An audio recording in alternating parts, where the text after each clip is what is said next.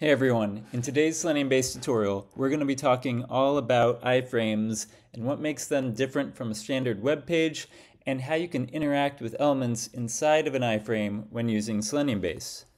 So to start off, let's take a look at this page which has iframes in it.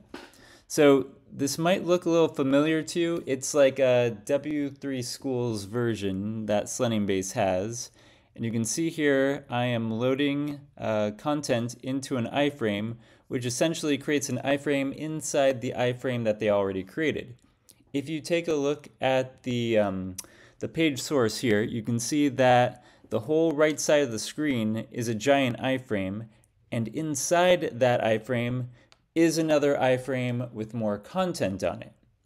So if you look carefully, you'll notice that inside the iframe, there is an HTML tag, and that has its own head tag and a body tag. And inside that iframe, there's a document which has HTML, a head, and a body, which is just like the original page.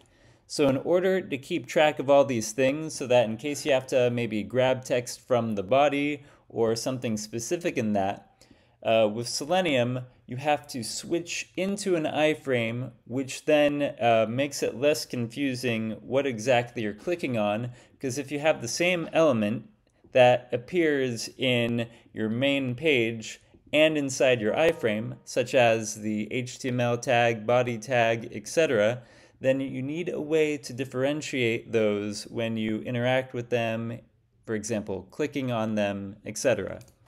So we have some tests that we can run in order to interact with the frame, and here are some selenium-based methods that you can use for that. So for instance, there is the switch to frame method, and inside that you can specify the name of the iframe or the CSS selector for that, and that will allow you to switch into that iframe. Additionally, once you want to leave the iframe, you have two options. You can call switch to parent frame, which basically takes you up one frame. So if you're only inside one iframe, you'll leave that iframe, or if you're inside two different iframes at the same time, it'll take you back to the first iframe. There's also switch to default content, which will allow you to exit all iframes if you're in multiple nested iframes. So those are the basic commands for that: switch to frame, and switch to parent frame, and switch to default content. Additionally, there's also a context manager format that you can use using the with statement. So you can do with self.frameswitch, and the same syntax that you would use for the regular iframe methods. And then whenever you leave that with block, you'll exit that iframe that you've entered. So you can see here, with self.frameswitch iframe result, which was that first iframe on the web page. You can then do another one inside here with self.frameswitch, and then go into the nested iframe inside of there. And then once you've left the with block, which is indented, then you're back to the original content or original iframe you came from before you entered. In addition to that, seleniumbase also has this really special method called setContentToFrame, which basically makes the entire page become whatever was in that iframe. And then you can do self.setContentToParent to get out of that one, or set content to default to exit out of all the iframes that you've turned the page into. So at this point, I am now going to run all these three different tests in demo mode, so it slows things down and you can see the asserts as they come in. You'll notice that this first test here should probably get the same results as this one, because all that changed is that we're using the context manager format for the second test, but it's entering all the same frames, etc. But the one that will be quite different is the set content to frame, which will totally enter the iframe, making the whole page that, and then leave that. So let's start by running those particular tests. Let's see, pytest iframe tests.py -v for verbose mode --rs so that we can reuse the session between tests, and then --demo to slow things down.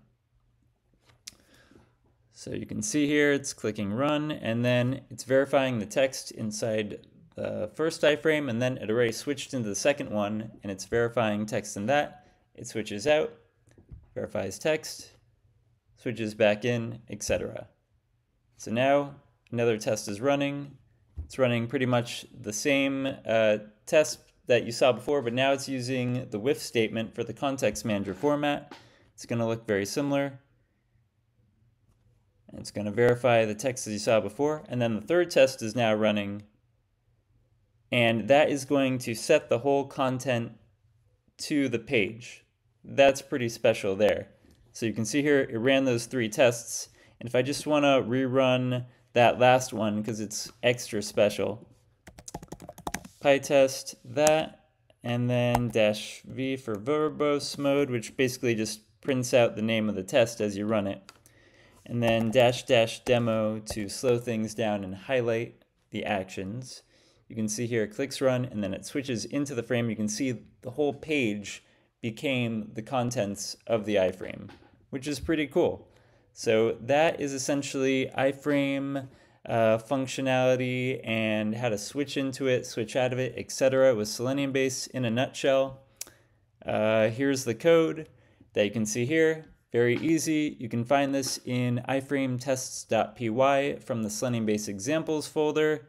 So if you're just wondering how to get to that from seleniumbase, go to the seleniumbase GitHub page, and then you scroll to examples, and then you can scroll down to iframe tests, click on that, and you can see all that there. Or if you've cloned the seleniumbase repo on GitHub, you can just see it from your clone.